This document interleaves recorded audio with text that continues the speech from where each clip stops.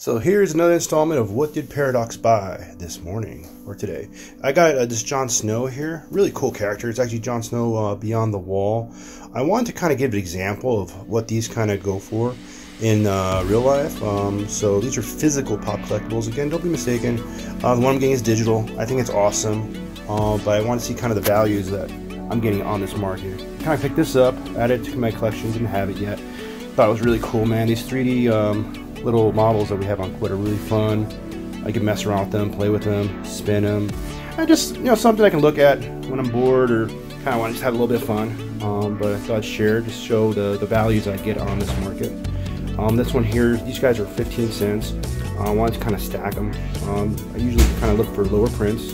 This one's a $2.69, really awesome. And I like these kind of 3D fish figures. They're really cool.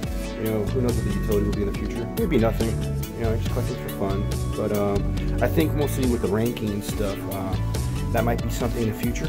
That might be a lot more important. So anytime I have a chance to kind of get lower prints, I will do so, especially if I find a good value. It goes up for pretty good price. These ones are sugar skulls. Albuquerque, New Mexico. Love sugar skulls. Really cool. Like the dice in them.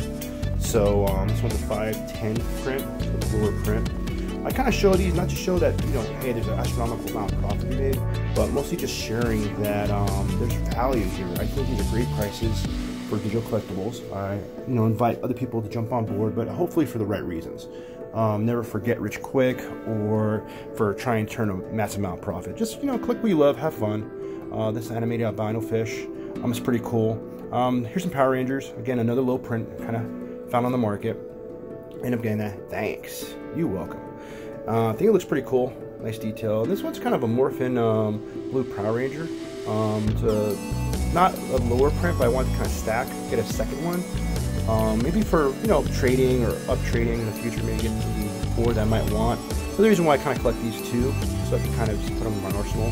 This one's pretty cool. This one's Buffy the Vampire Slayer. It's a 2017 set. This one is one of the base cards, 381 from. Out of 50,000, so I think it's pretty low. It's the first Slayer. There's the date that shows these print dates. I personally like to collect the earlier prints. Here's another one from another set, a 381, 342.